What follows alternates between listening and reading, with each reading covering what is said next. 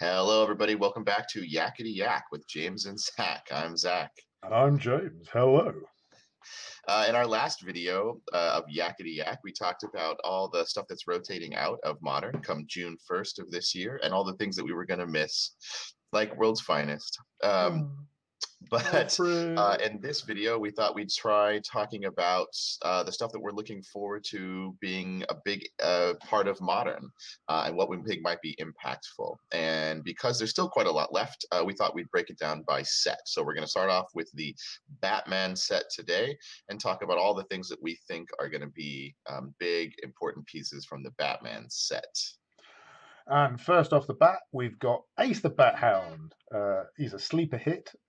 He's with his two-cost common. He's an ally, and maybe more importantly, the uncommon. If your opponent has any villains in the field, he gets +2 attack.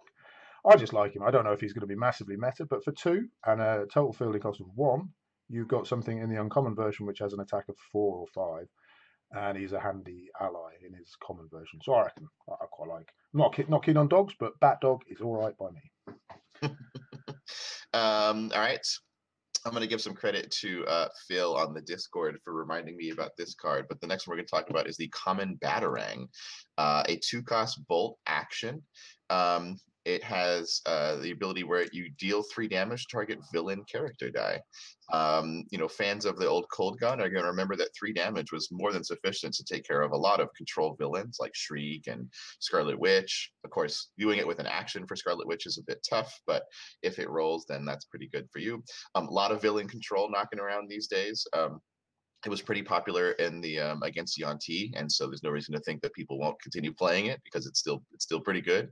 And then it also has the ability to do boomerang, which means you can use it, deal 3 damage to a villain, and then you get a 50-50 chance that you just get to do it again next turn. So I don't think boomerang ever saw a ton of play, and I think might be the only card that has boomerang by default. But it seems like a pretty good way to do removal, especially in a villain heavy meta. Seems pretty good to me. I'm not sure I'd personally ever get it to roll or boomerang, but next up, Batgirl, Shadow of the Bat. Um, Zach already talked about villain teams, and there's probably going to be a lot of villain hate. And I can imagine, well, Nobby did quite well against Yanti, so if that persists in the meta, villain control could be quite strong, which means people will play against it also, which means they might be using people like Madame Mask to stop the when fielded abilities of people like Nobby, Shriek, and Blob. How do we get around that? Pretty tricky because you can't shriek it if they're stopping your shrieking ability. So what we could use is Intimidate, because that was ruled not to be a when fielded ability or when attacked, depending.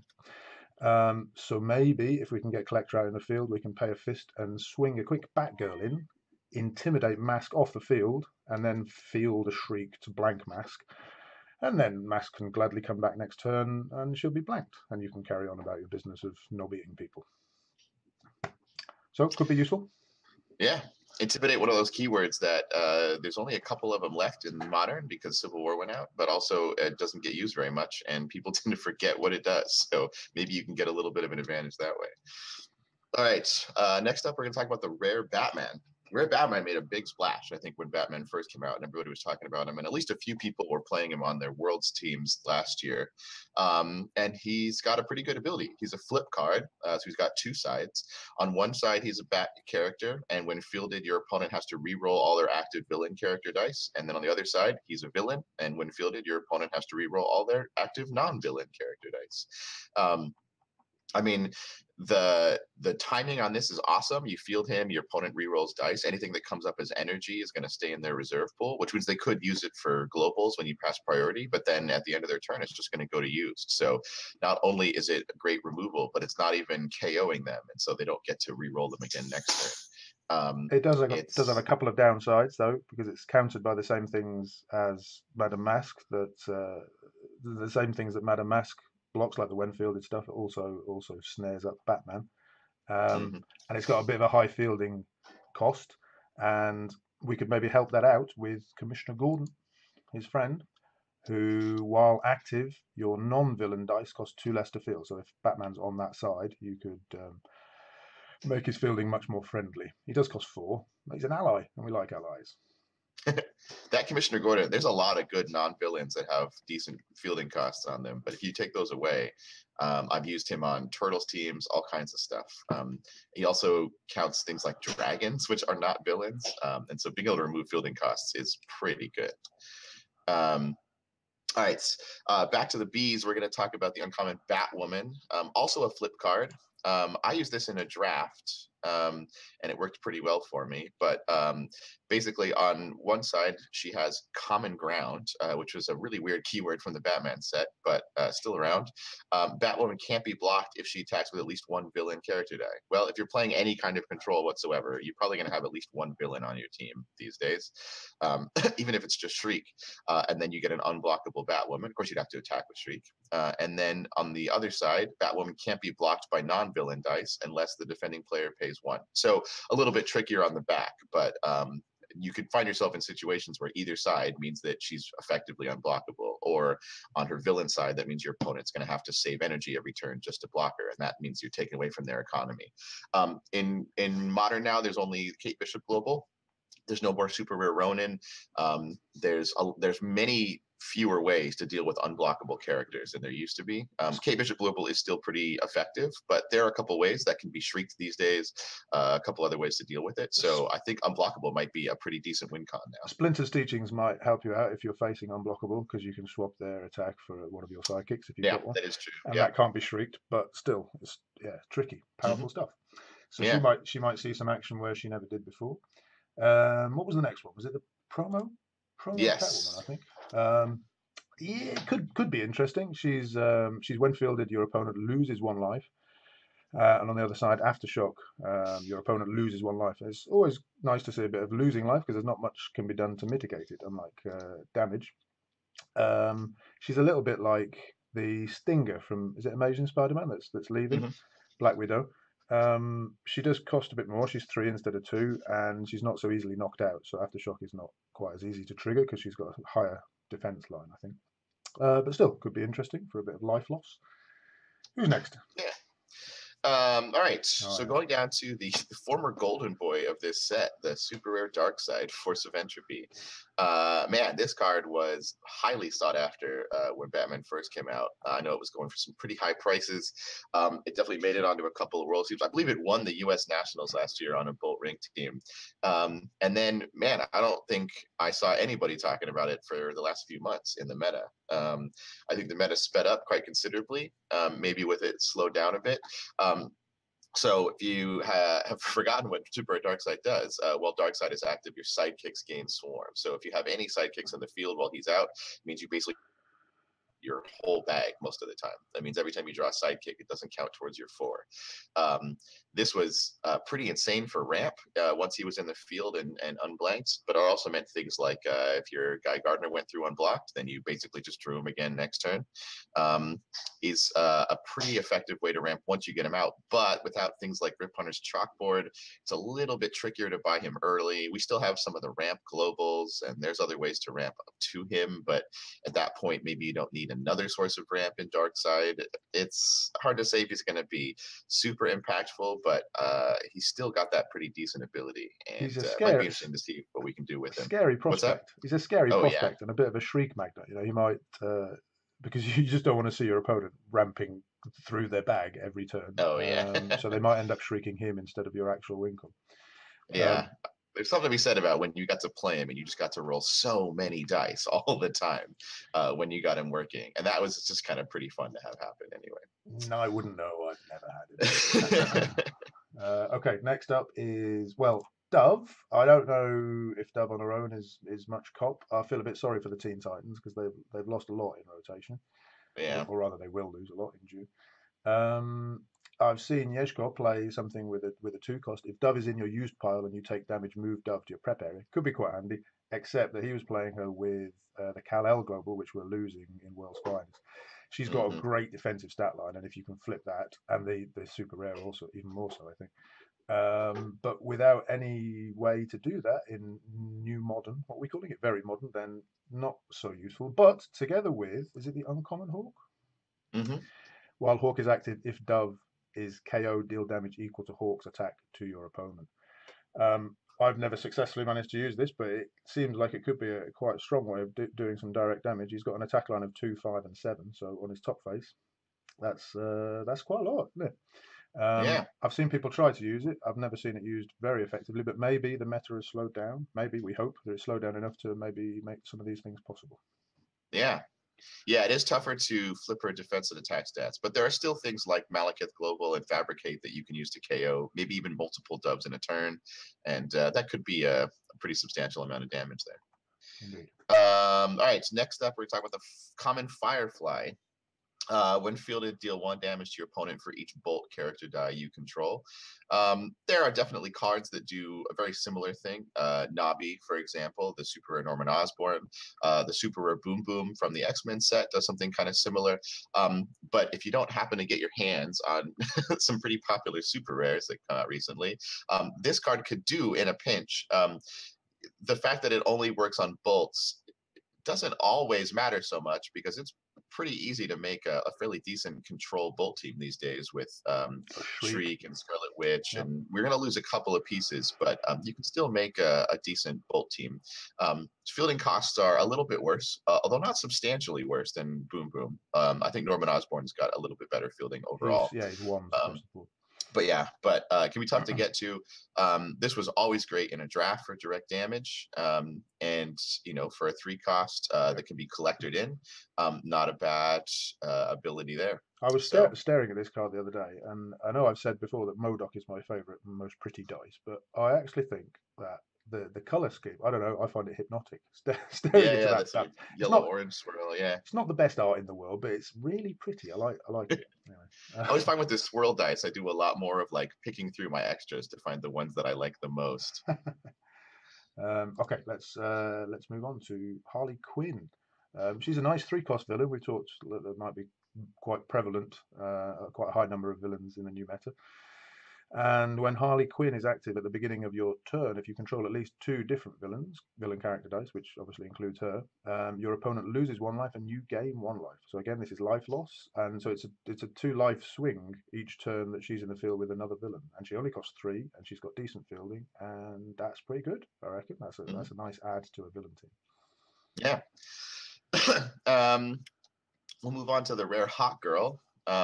While Hawk Girl is active, whenever a non-villain character die attacks, you may spin that die up 1 level. I found this to be really cool with the Awaken keyword from the X-Men First Class set. You just get your Awaken characters out, which are all villains. I don't think there's a single villain with Awaken. I feel like I'm going to be proven wrong in the comments. But then you don't have to pay any energy or do anything special, and as long as you can keep them low, maybe you might have to have a spin down global, but then you just attack with them and you get to trigger their Awaken ability.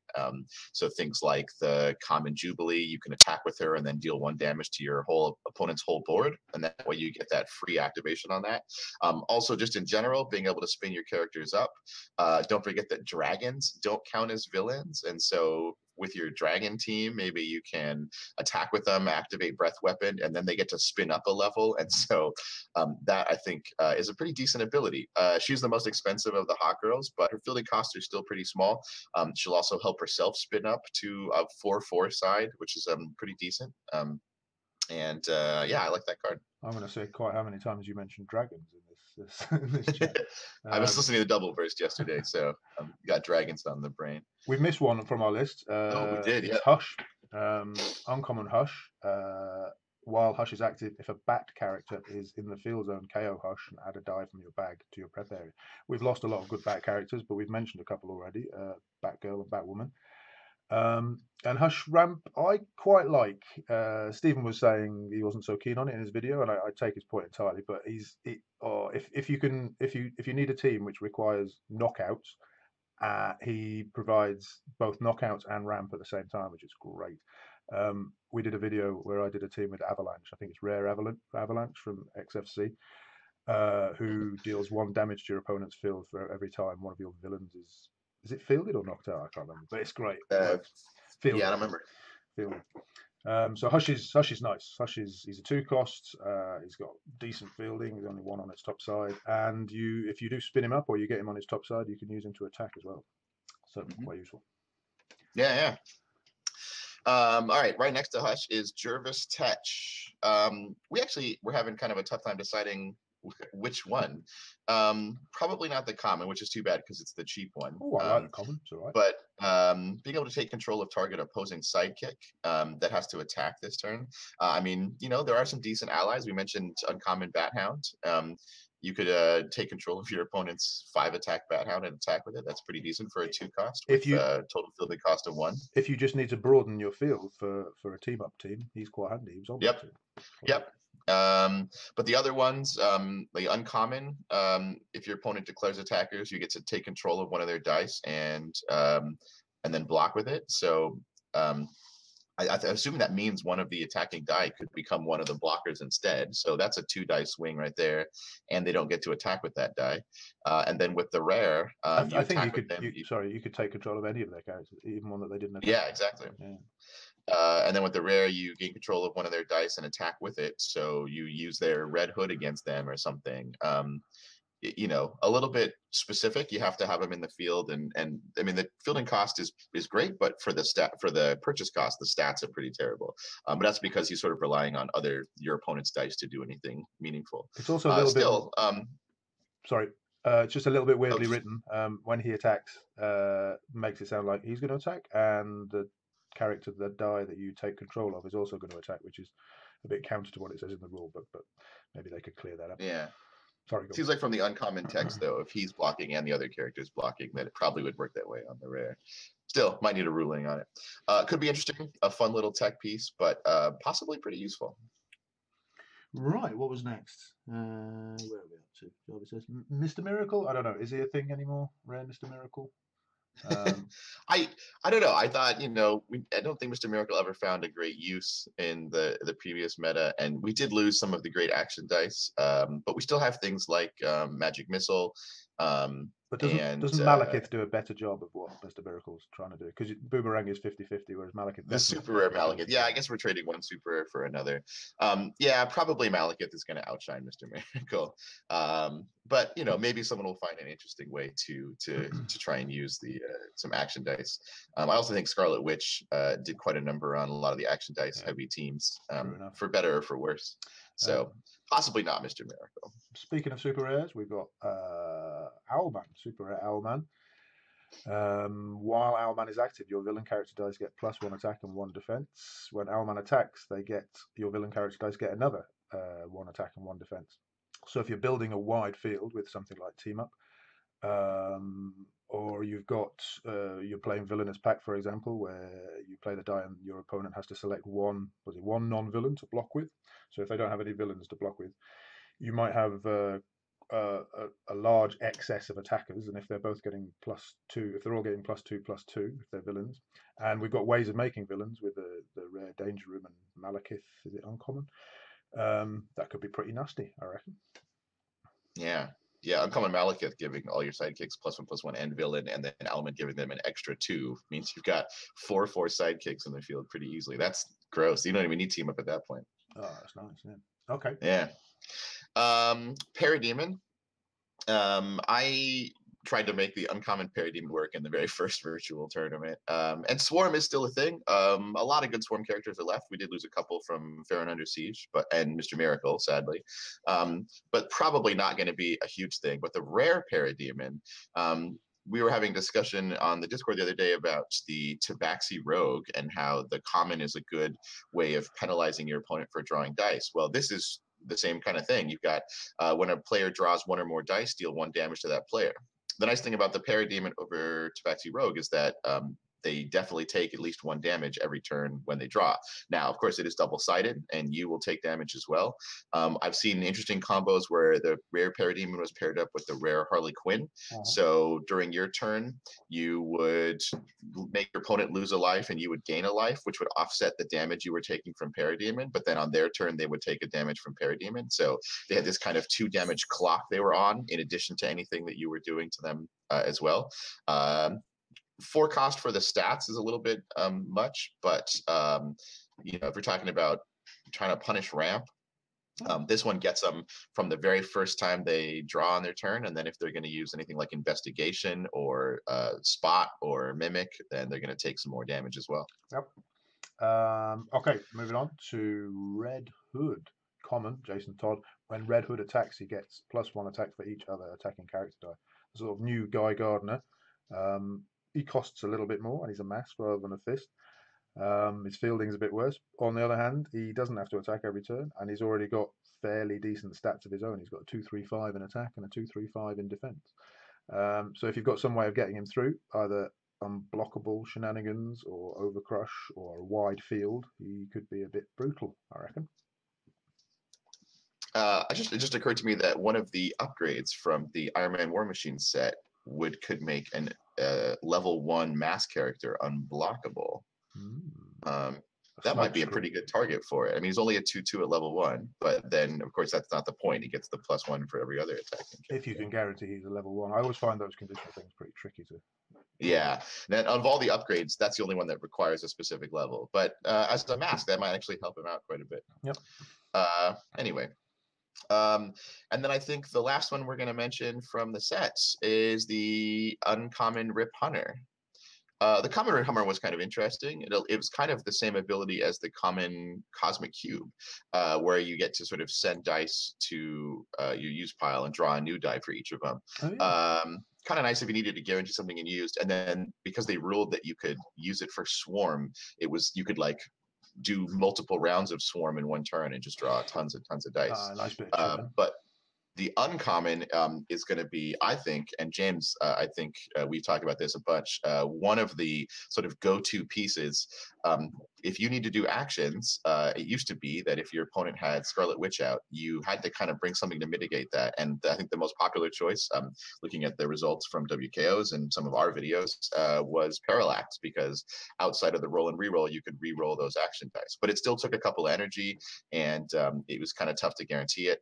That's gone now. A lot of the other ways of doing that are gone. But the uncommon Rip Hunter, it says when fielded, name a non-sidekick die. While Rip Hunter is active, when you draw the named die, you place it in your reserve pool on any face instead of rolling it. So it gets around Scarlet Witch because you're just not going to roll it. You're just going to take that team up dice and just going to put it right in the field on an action face. That is a magical feeling, honestly. Speaking as a person who can't roll for toffee, just taking things out of your bag, cosmic cubes out of your bag, and placing them in your reserve pool on the face that you want is a special feeling. And he's got decent stats as well. He's got good defensive stats. I would like to see whether he makes a mark, because he costs 4, and that's sort of a test of whether the meta has slowed down sufficiently to allow for these things. Maybe he will, maybe he won't. Maybe people will go for the how the hell do you say Acerarak? From whatever his name that is. one with only once a turn, it seems tough, but quite limited. But maybe that's all some people need to roll the action die they need. Hard to say. I mean, the other thing I like about Rip Hunter is it says you may put it on any face. So, maybe one turn you need that action to come up as energy because you need to buy something that turn. But then the next turn that you draw it, you can put it on its double burst face. You could guarantee that as well. He is a when fielded though, so he's nerfed by the same by Madame Master. Yep, nerfed by things like that. You also would be kind of tough to get him out of the field if you needed to change targets with him. But it's also expensive enough you wouldn't want to buy a second one. But if there's that one piece like team up or something that you need to trigger, every time it comes up, I think that's going to be kind of interesting to see if that works or not. Yep, could be useful. All right, brilliant. Yep. There are quite a few after this in the alphabet, but we're going to ignore we look through them. The White Lanterns from this set, usually good for kind of combo wombo teams, but I don't know if any of those are going to be super impactful. But yeah, that's the Batman set. So thank you very much for listening, and listening next time. I think we're going to do team packs, and maybe the team packs all together, yeah. And then we'll go through all the remaining sets one by one. I hope it's been useful in some way. If you disagree with anything that we say, that's fine.